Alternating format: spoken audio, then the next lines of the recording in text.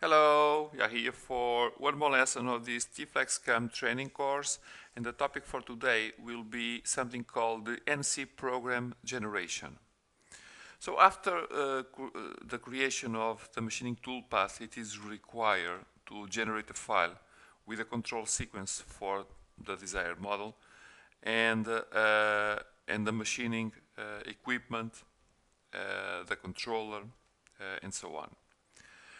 So this is a very easy function also, and basically what we want is, okay, we have this or more, this toolpath or more, and then we simply want to save this doing the NC program, and the information we give to the system, it is I want to save this in a certain machine language that will be understood by that particular machine. Okay, so this is very easy.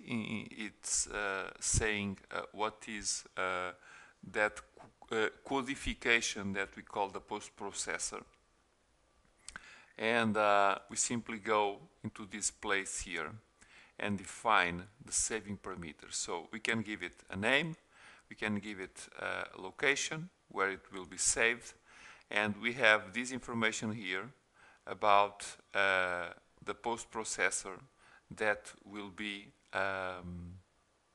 used to post process these things for each type of toolpath. Okay, and we can identify an external post processor if it is the case.